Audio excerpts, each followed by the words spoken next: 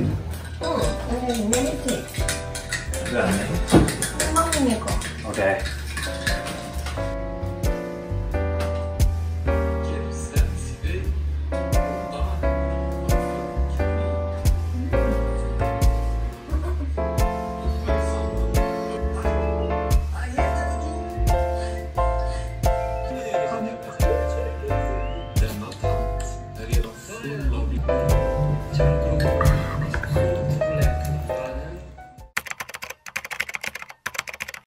여러분 저희가 이제 예식이 55일 남았거든요. 근데 이제 청첩장을 한 보통 식 2달 전에 만드는데 한다 해놓고 계속 코로나 막 단계가 올라가면서 대체 몇 장을 해야 되는 거냐, 더 이상 미루면 안 될 것 같아서 오늘 드디어 청첩장을 만듭니다. 저희는 스드메 제휴업체를 통해서 저렴하게 만들려고 하고 있고 디자인을 알아보고 있는데 뭘 해야 될지 모르겠어요. 저는 약간 심플하면서 핑크빛이 들어간 약간 그러면서 고급스러운 그런 느낌을 선호하는데, 약간 저희가 채플식이면서도 야외 느낌이 나는 웨딩이니까 그런 게 뭔가 한데 어우러졌으면 좋겠어.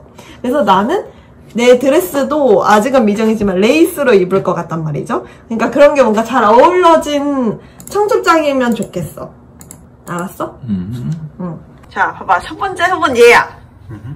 얘인데 얘가 마음에 들었던 거는 모바일 청첩장이랑 종이 청첩장이랑 뭔가 호환이 되는. 두 번째로는 약간 다크핑크의 심플한 걸 원했단 말이야. 근데 단점은 사진이 청첩장, 종이 청첩장에 들어가.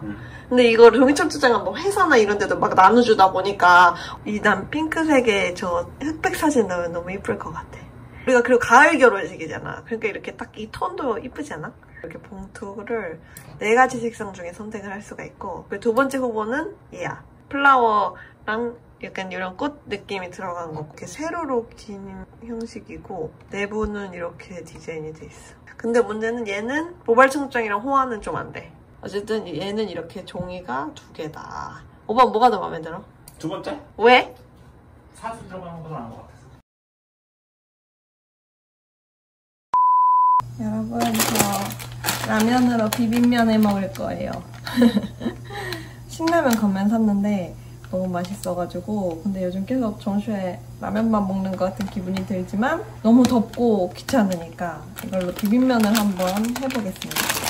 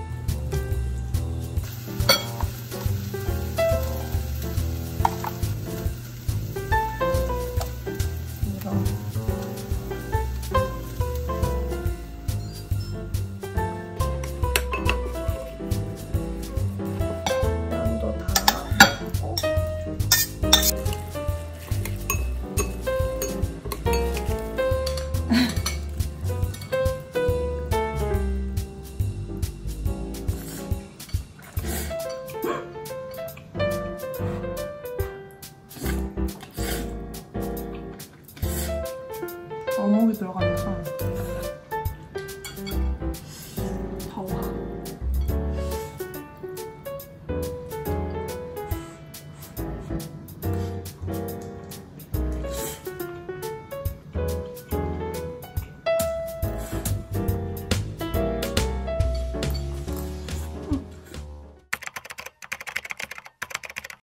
여러분, 요즘 날이 너무 더워서 오이로 콩국수를 해 먹으려고요. 여름이면은 꼭 콩국수를 꼭 저는 먹는 편인데 아직까지 콩국수를 먹고 있지 않다가 진짜 요즘 너무 더워서 진짜 콩국수를 해 먹어야 되는 시기인 것 같은데 나가서 사 먹긴 조금 코시국이라 그렇고, 그래서 집에 재료를 사와서 콩국수를 해 먹어볼 겁니다.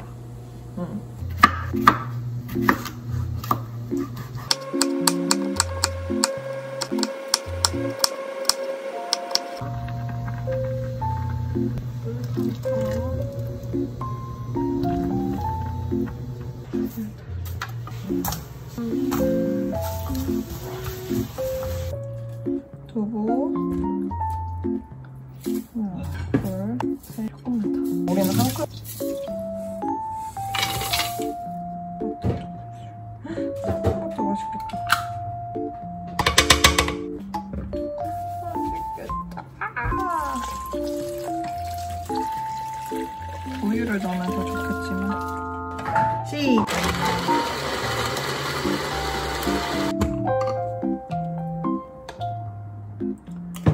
맛있는데? 난 맛있는데? 오빠 한번 먹어볼래? 아니야, 맛있어. 먹어도 돼. 뭐야, 왜 이렇게 맛있어? 뭐야, 맛있어. 손발이 안 맞는구만. 내가 하면 돼.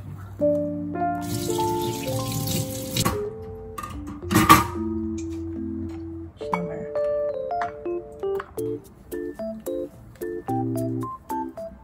아니, 안 좋은 한데. 그럼 먹. 잘 먹겠습니다. 잘 먹어. 괜찮네? 안 짜? 맛있는데? 맛있어? 맛있어? 고소고소. 맛있어. 견과류인데 엄청 고소하구나. 뭐 완전 콩국수야. 뭐야? 맛있다. 토마토를 넣었어야 됐는데. 완전 맛있어. 정말 미쳤어. 완전 고소해. 완전 맛있는데? 어때? 너무너무 맛있다. 어느 정도로 맛있는데? 콩국수 맛집보다 맛있어. 나이가 하는 중에서 또 지금 연구하고 계신 게 있다고요? 해주세요. 바구니를 중간에 가까이 놓으시면 바코드를 찍어주세요. 결제가 완료되었습니다.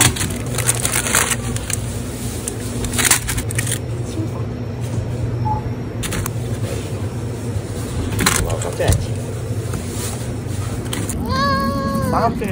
우리 맛있는 아이스크림 잔뜩 샀다. 신나. 집 가서 뭐 먹지? 어디고?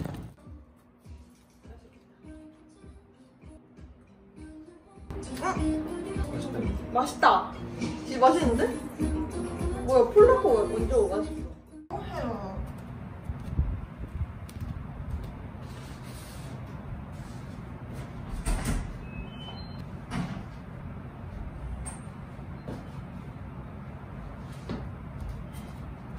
짠! 청첩장이 왔다고라. 두둥. 택배가 도착했어요. 택배는 이름하여 청첩장. 사실 이게 이틀 전에 와서 이렇게나 많은 청첩장이 들어가 있고, 청첩장을 주문하면은 봉투에 다 이게 들어가서 완성된 상태로 오는 게 아니기 때문에 이렇게 신랑 신부들이 제품을 받아서 다 접어서 넣고 스티커를 붙이는 걸 해야 되거든요. 그래서 이 작업을 오늘 한번 오빠랑 해오려고 합니다. 자, 먼저 스티커 들이왔고 수량 맞는지 체크를 해야 돼. 내지 이렇게 있고. 다 꺼냈어? 여러분 드디어 저희의 청첩장이 도착을 했습니다. 두구두구두구두구두구두구. 여러분 과연 무슨 청첩장을 제가 골랐을까요? 그때 인터넷에서 같이 고르고 그 이후에 뭘 골랐는지를 안 보여드렸는데 바로 오늘 그 결과물이 도착했습니다. 먼저 제품을 수령하고 나서 해야 되는 게 있대. 제품을 수령하고 나서 사용하시기 전에 인쇄 상태나 불량 여부를 확인해주세요.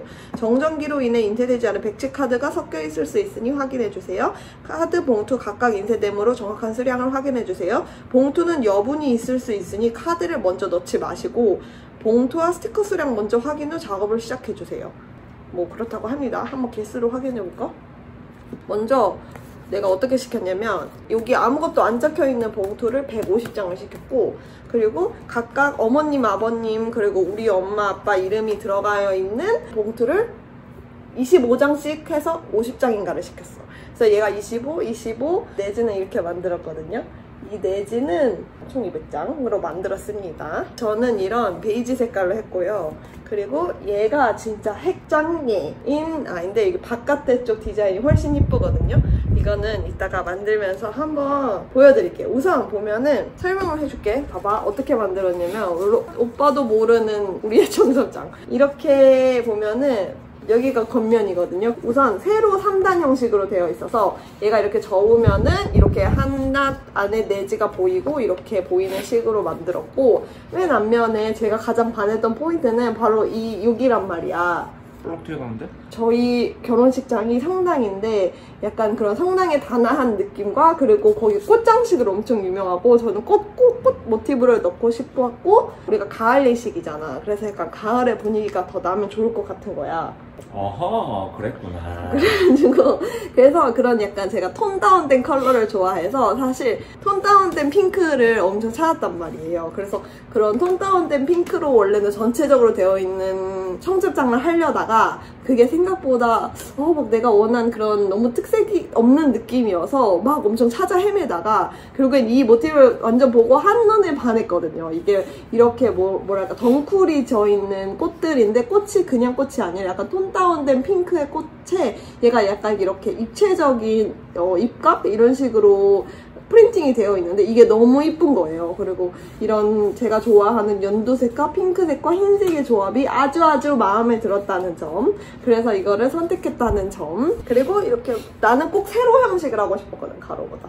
세로 형식으로 이런 거를 선택을 했다는 점이 제 선택의 포인트였습니다. 원래는 포토 청첩장? 이렇게 그걸 원래는 그것도 너무 하고 싶었는데 그 청첩장이 다 버려지잖아요. 보통 다 쓰레기통에 가잖아. 누가 그걸 소중하게 여기겠냐고. 그래서 다 그걸 버릴 텐데 난 내 얼굴이 이렇게 박혀있는 채로 버려지면 너무 슬플 것 같았단 말이야. 내 얼굴이 나도 모르는 곳에서 내 얼굴이 이렇게 나동댕이 치고 있으면 얼마나 슬프겠어요. 그렇지 않아? 그렇죠. 그럼 한번 접기 타임에 들어가 보자고요.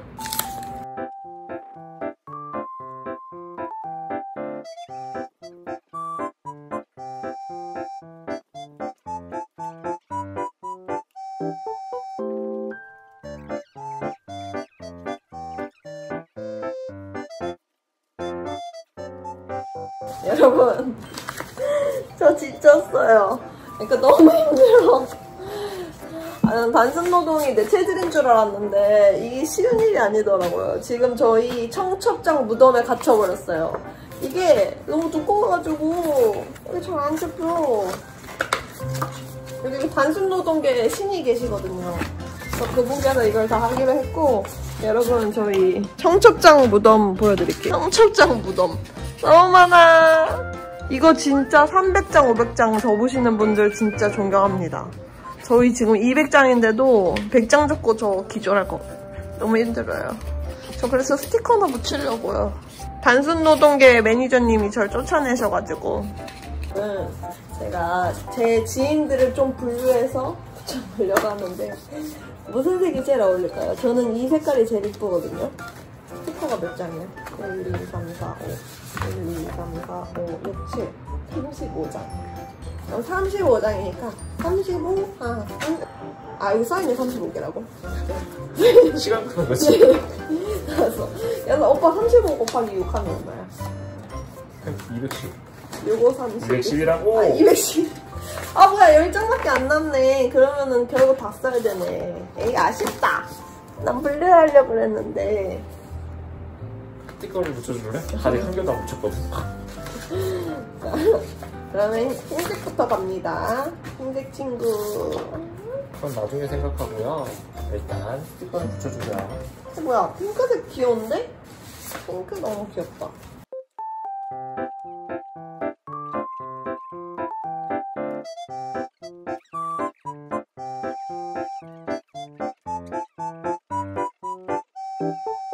여러분 지금 이렇게 200장을 다 접었어요.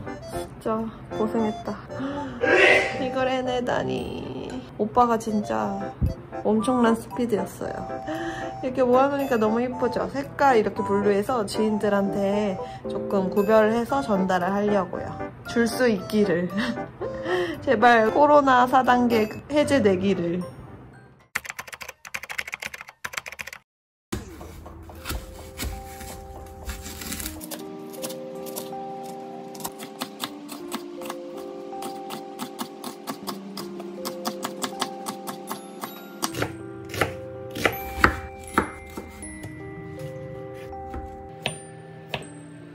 재료를 1대1대1로 넣어줬어요.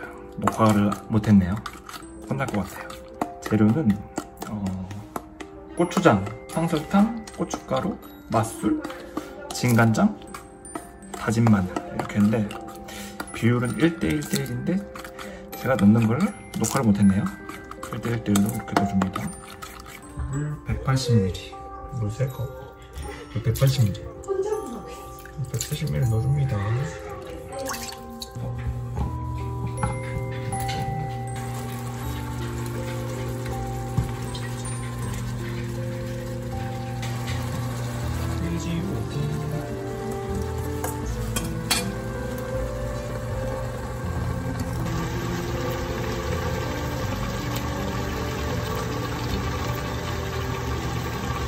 여러분, 청첩장 만드는 거 마치고 오빠가 요리해줬어요. 이거는 콩나물 불고기? 이 콩나물 소스로 아구를 넣으면 아구찜이 되고 코다리를 넣으면 코다리찜이 되는 그런 소스여서 원래는 아기찜을 하려고 했는데 마트에서 손질 아기를 찾지 못해서 결국 불고기 거리를 넣고 이렇게 콩나물 불고기 같은 요리를 했고, 이거 보세요. 엄청 귀엽죠? 이거 제가 만든 샐러드예요. 사과, 토마토 샐러드.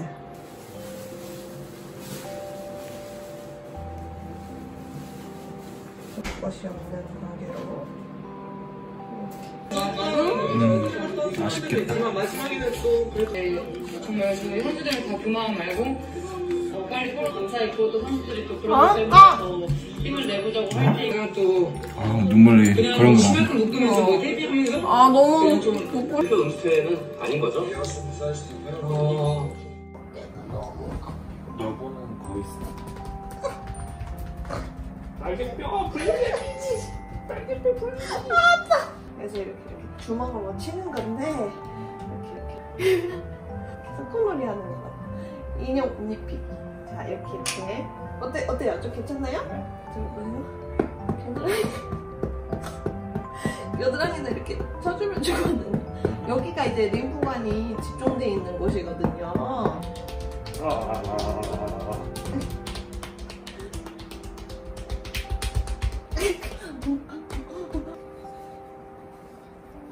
시원한데 이거? 머리 빗으니까 시원하다. That's right. 시원했어 오빠도? 어? Yes. 내 마사지.